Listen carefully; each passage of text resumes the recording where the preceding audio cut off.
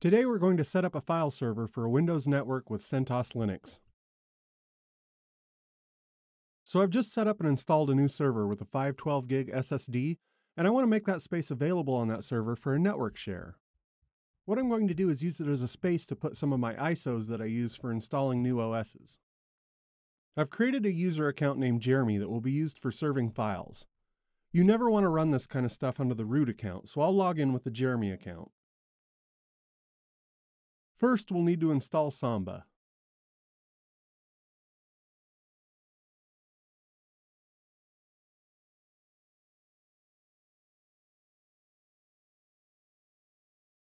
Now we want to create the new folder for our file share.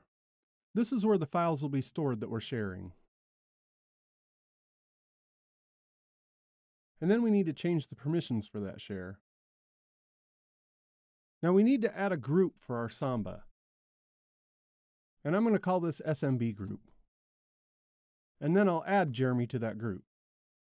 Next, we want to create an SMB password for Jeremy. You can make this be the same password that it is for the user account if you'd like. And next, we need to change the ownership of that folder that we created earlier to this Samba group.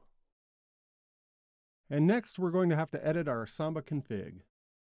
Let's create a backup of the file first. And then let's edit the Samba config. And first I'm going to change the name of my workgroup to workgroup in all caps. This is the name of my Windows workgroup. And here we have homes, which are home folders for each user if you'd like to use those. Let's create a share that points to where we just created a folder. Okay, and here we have our comment. We have the path to that folder that we created earlier. Valid users are Jeremy. Public is set to no, but writable is yes, browsable is yes, printable is no, and our create mask is 0765. And one of the things that we can do is change this so that everybody in the Samba group is allowed to access this folder.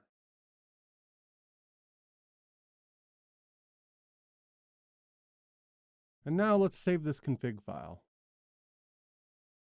Now we'll run testparm to make sure our configuration file is solid. And it looks like our configuration was correct. So let's go ahead and restart our SMB service.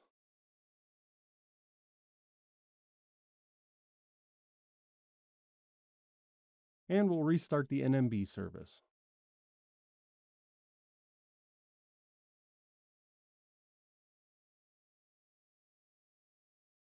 And next, we'll have to open up the firewall to make this work.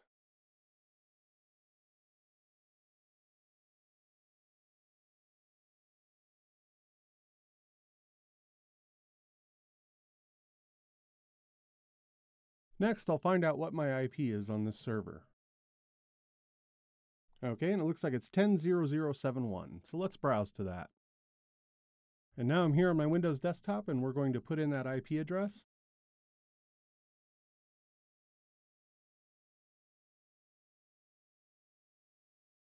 And as you can see, it's asking for credentials here. So we want to put in the SMB user that we created earlier, and this is also the username for the Unix system. Okay, and we can access our file share folder.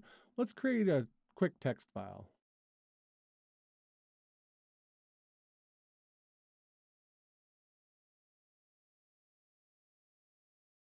And it looks like we're able to create a file, so we've got full access here. Let's check and see if it exists on our Linux server.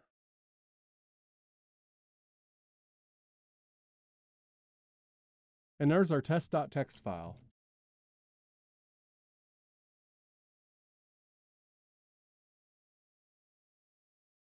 And we can delete it, and we've got a nice network file share here.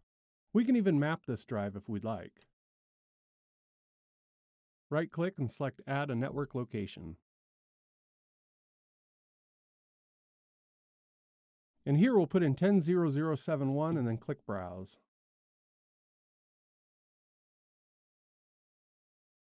And there's our file share. Click Next. And now our network location is available on Windows 10.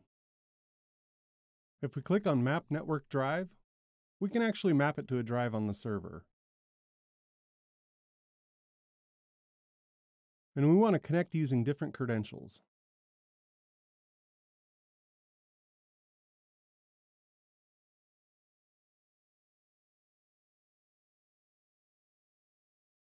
And now if we go onto this PC, you can see that we have a Z drive mapped.